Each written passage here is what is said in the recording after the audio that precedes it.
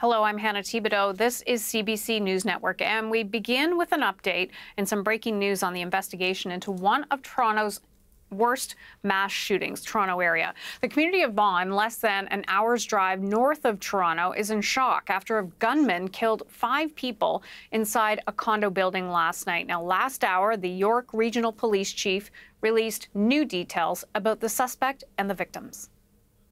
There was an interaction between the officers and a 73-year-old male suspect, a resident of that building, who died on the 3rd floor. He's been identified as Francesco Villi. We can say all victims reside in the condo building.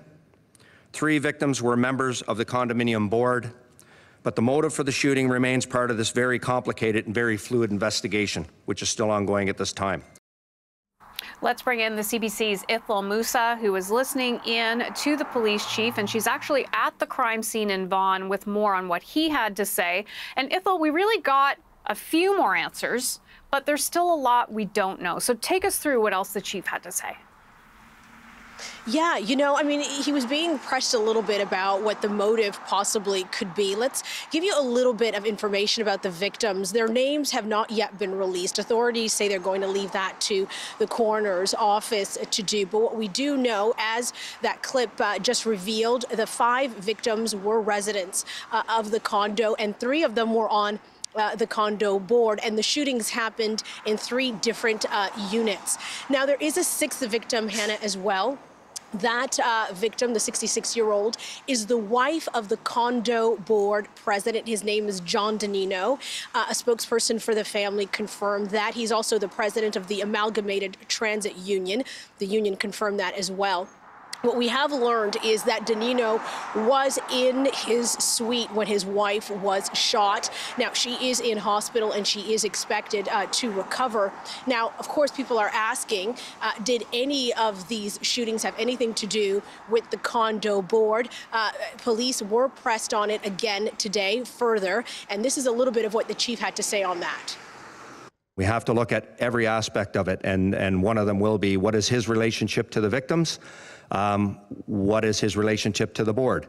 But I can't report or confirm any of that information yet because we're still interviewing people and conducting search warrants. So there's a lot of work still to be done. It's going to take us several days to get through a lot of information.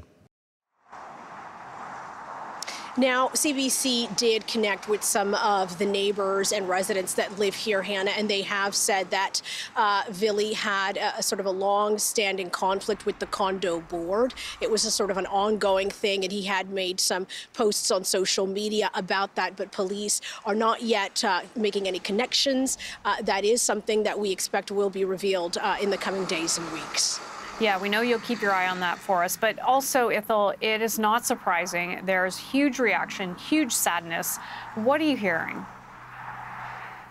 Yeah, many of the neighbors that CBC spoke to are quite shocked that something like this could happen. It's not every day that people are shot and killed in your apartment building in a relatively safe neighborhood. Police revealed that the suspected shooter used a semi-automatic handgun. He was shot and killed by a 24-year veteran.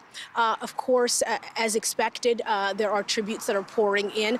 This morning, Premier Doug Ford tweeted, "I'm shocked and saddened by the tragic shooting in Vaughan last night. All of Ontario is thinking of the victims of this senseless violence and the family and friends grieving their loss." He also paid tribute, obviously, to the first responders. Justin Trudeau, the Prime Minister, followed a few hours later. He said to the families and friends of the victims of yesterday's shooting in Vaughan, "I'm keeping you in my thoughts. To the person who was injured, I'm wishing you a fast and full recovery. And to the first responders, thank you for your hard work and your professionalism." We also heard from the newly elected mayor, Stephen Del Duca. He was here earlier today. He's just been newly elected and he's lived here for 3 decades. And he also, Hannah, had expressed some shock. This is a community that I've lived in proudly for more than 3 decades.